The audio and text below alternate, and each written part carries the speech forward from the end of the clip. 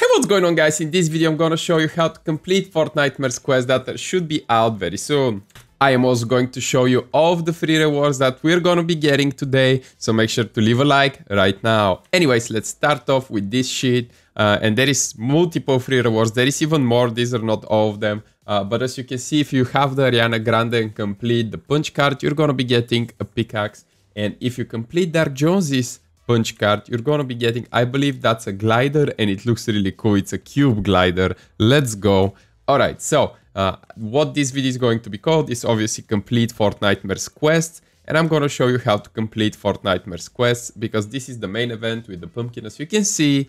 And yeah, we have some new quests that I'm gonna show you in a second, and once you complete them, you're gonna be getting basically free cosmetics. You're gonna be getting a spray, a loading screen, and a contrail, which is super cool.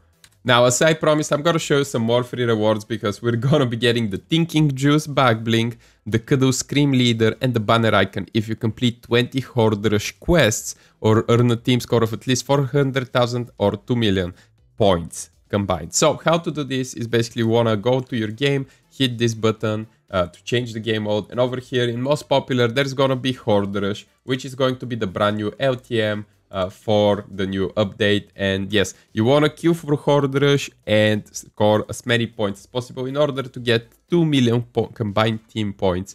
And yeah, there is also a lot of Horde Rush quests, and this could be the Horde Rush quests or the ones that we talked about before. So these are basically the Halloween quests. You gotta collect candy, eliminate opponent with pumpkin launcher, get headshots on enemies, score multipliers, eliminate ranged enemies, open chest, deal damage to enemies. These are like half of these are done within the sideways, just so you know. Land while riding a witch's broomstick. These are gonna be all around the map. Eliminate enemies, eliminate poison or exploding enemies from 5 meters away, destroy enemy spawns, earn 50 knockout medals, deal pickaxe damage to enemy spawners, and if you complete all of this, you're gonna get the all-weather extractor bright, which is a new pickaxe as well. But yeah, as you can see, that's a lot of challenges, and these are all going to be going live very soon with the Team Horde quests and again the Fortnitemares quests over here. So yeah, guys, these are all the challenges that are coming out. This is how to complete Fortnitemares quests.